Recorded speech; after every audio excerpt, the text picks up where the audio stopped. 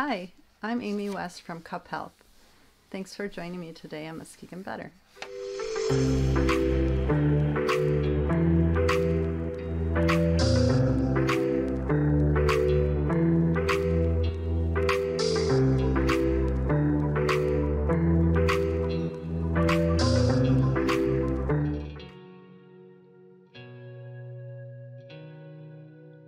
Extra, extra, read all about it. Well, not today. We're going to talk about it though.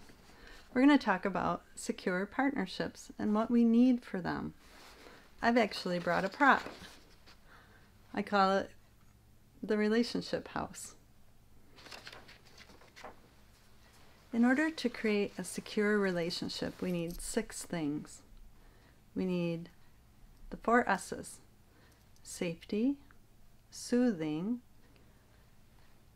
seen, and support. Along with support, we need loving challenge. What do these things mean? Well, in our relationships, we need safety, not just physical safety, but emotional safety as well. We also need to be seen. We can't feel understood or heard if someone never listens to us. We also need to be soothed sometimes. Sometimes we feel hurt or sad.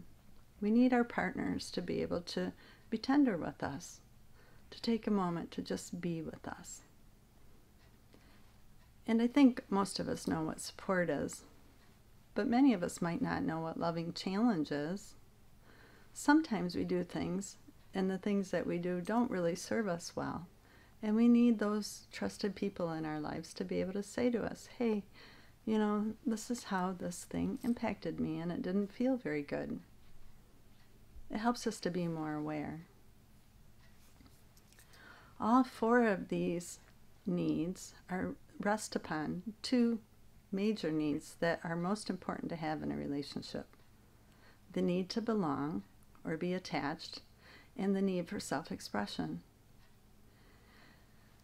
If we are nervous about our ability to belong in a relationship or be attached in a relationship, we will give up our self-expression to be in it. This is not necessarily good because it means we're not really sharing who we are with our partner.